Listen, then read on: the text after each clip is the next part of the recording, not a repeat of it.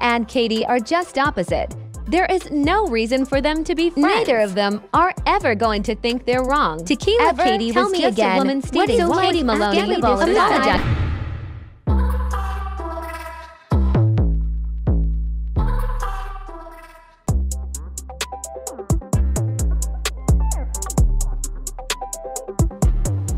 What's that? Nose ring side. No drinks? The nose ring side. Oh, the nose. Is that why?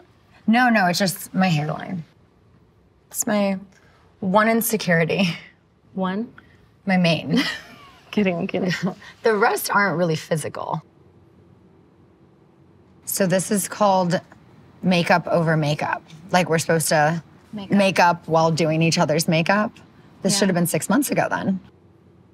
Well, I feel like we have said we wanted to get to a better place than we have been. So it's like, I feel like we've been like not forcing or rushing a process.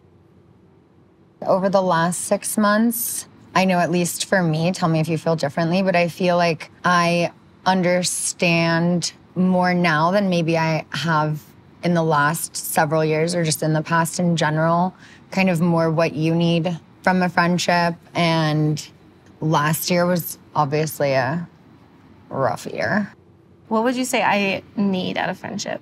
I know you need loyalty and you need someone to have your back. Like you need to be stood up for and you need to feel like you have girls around you, which I know in the past it's like, oh, well, I'm more of a guy's girl. I've been wounded in the past when I have. It's like borderline trust issues. So asking for help, opening up, just being vulnerable, like it's just not a comfortable place for me to be in. If one of my closest friends has beef with someone, I got beef with them. Right. And that's how my loyalty works. No, I know. And I feel like I understand that more now. When all of this stuff happened with Tom and Ariana, it was like, okay, we need to come together for her and put our stuff aside. I feel like we just got better with communication. Ooh, this blend's really nice, actually. I think we kind of, when all of the scandal stuff came out, we were like, okay, let's just like put our shelf all of this stuff. Yeah. And then like, you know, we've just been like sort of doing like our thing and like, it's been like hanging out and like, you know, whatever. Just go right over this. Halo Glow Liquid Filter. Ooh. No, it's actually really, really nice. pretty. I like it a lot. When me and Saucy like made up, I didn't have an opportunity to prove to you that there was enough room in my life for the both of you. We made up, Saucy and I, and then within 5 minutes, you're like, and you've like... You don't need me anymore. Yeah. No, I didn't have that opportunity. Yeah. And I didn't even understand that in the moment because I was so in my head with my insecurities and it was just like, we were so close. And then when you had your old best friend back, I was like, oh, okay, she doesn't need me anymore because I get so in my head and I spiral. Like, yeah, just with the no response. I feel like I want to do purple lace on you. Okay. With your eyes. Okay. Right? Sure. Of course, I am guilty of going into the people pleaser category because I never put myself first and I try to always see what everyone else needs first. I don't get offended in the way that I did in the past because now I understand more of why you don't respond quickly and what you need. And sometimes you just need your alone time. Big ass mood, some big ass lashes, and I'm trying not to poke your eyeball out. Let me ask you this. If it wasn't for Scandival, do you think we would have made up? I think we would have had a harder road to make up because I think there was a lot of stuff that happened with the divorce and everything that I was going through. That was real to me. Last year, I did put a lot of weight on one drunken conversation we had in Vegas where you, honest to God, came off as the happiest you had been since I met you. Like you were thriving, you had moved on, and I was like, hell yeah. Seeing Schwartz so down, and I felt like I definitely did step in more for him because I felt like he needed more at the time. Obviously, lines were crossed and I shouldn't have. We both needed it. Maybe you were even trying to convince yourself, if I tell everyone else I'm this happy, then maybe I'll become that happy. I felt like, to me, I was being neutral, but then I saw that you felt it differently and then called me some names, and then that hurt. I definitely, it's like I said, there was absolutely elements of me just kind of wanting to like that was part of my healing process. Also knowing how I am, where I'm not gonna like ask people for help. I'm not going to like be walking around like a sad handwritten note. It's the same goes for like wanting to tell people how I'm actually doing, like in the thick of all of it. We're gonna use this Setting spray? Yeah. Okay. Ooh, microfine. I love a fine setting spray. Okay. Yeah. Close. Okay. Ooh. Does it smell good? It smells really good. Beautiful. Thanks. We hurt each other in different ways. I hurt you in a way where you felt like I wasn't there for you and I didn't care how you were doing and I only cared about him when that was never the case. Because I did assume that you were so much happier and then he wasn't, and I just felt... But you know what they say about assuming things?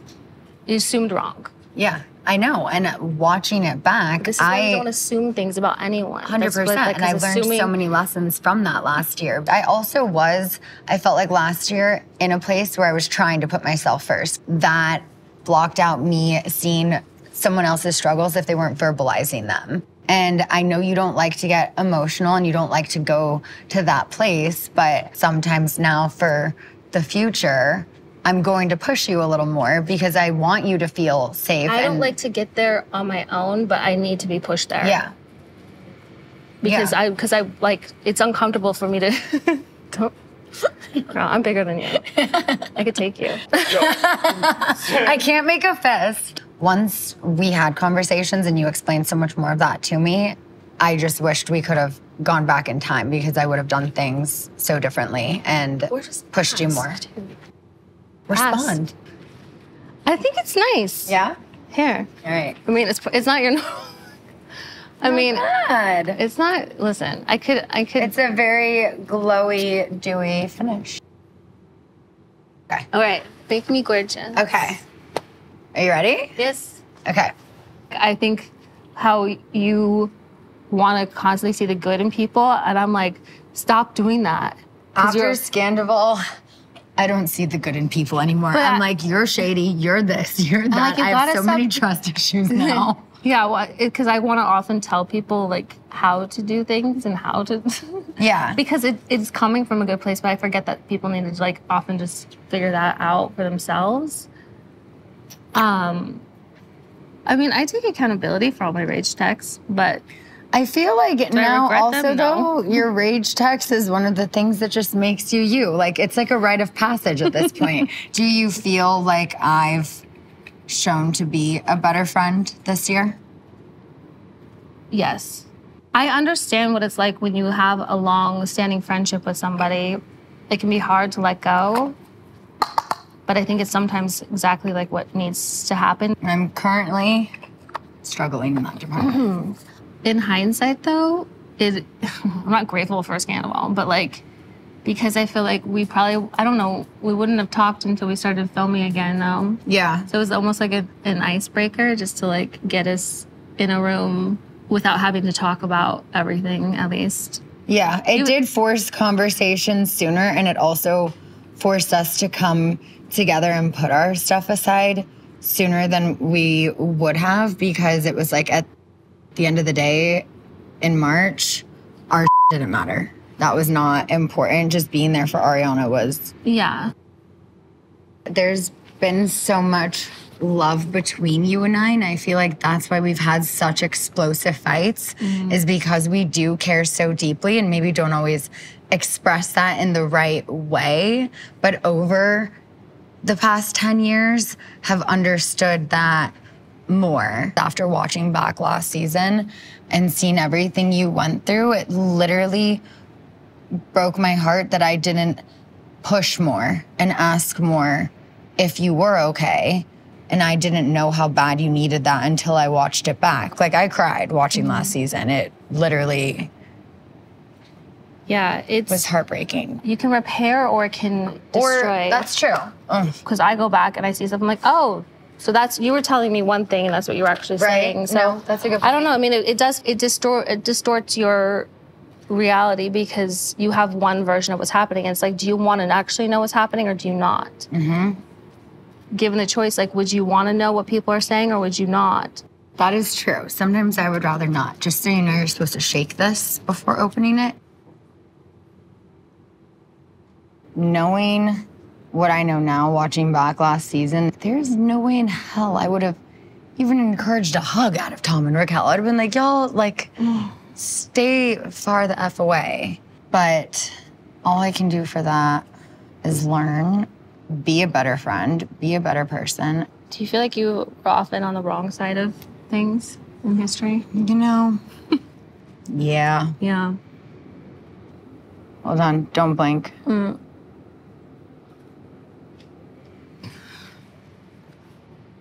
Not that bad. Okay, good. Look at you. I mean, listen, I'm not perfect, but I feel like I'm pretty hyper vigilant. That's why I take my time with people. I don't know if I can only speak to myself, but when I hear constantly like I've just been miserable, I'm a miserable person, I'm like, wow, that's what you think of me? Was I unhappy in like my relationship? And maybe that's like what's been sort of coming through, perhaps, but like a miserable person is like, that's a really like strong opinion to have of a person. How do you think us like doing a show and having the world's eyes on us has like affected us or impacted? I like to have my own constitution and my own set of beliefs and values and like guide that by, you know, and let that guide me, not what the audience. What do you think has been like the craziest or biggest life moment in the last year for you? There's been like little personal victories, I think, because the last year, obviously, like divorce was finalized and the last like holiday season was like really rough and a struggle, like really rough. But then at the beginning of this year, like when it was like my birthday, like I kind of just had this like turning point where I was just like, everything is like truly gonna be okay. And like I just like, I don't know, I've just like finally all of that law of assumption shit just like really started to pay off. Yeah. Honestly, if we could go back in all of the 10, I mean now 11 seasons, I feel like I don't have a lot of regrets because it's like live and learn. Yeah. But one of my biggest regrets, if not probably the biggest of the show, was not being there for you last season and not pushing you more and asking more questions because I felt like you needed it and I didn't see that at the time. And I wish that just even as a woman, I was there for you more through your divorce because I know how hard that was for me. And that's been my biggest regret doing this show. That teaches you resilience. Agreed. I think we did it. We did it. Stay all night. Ready?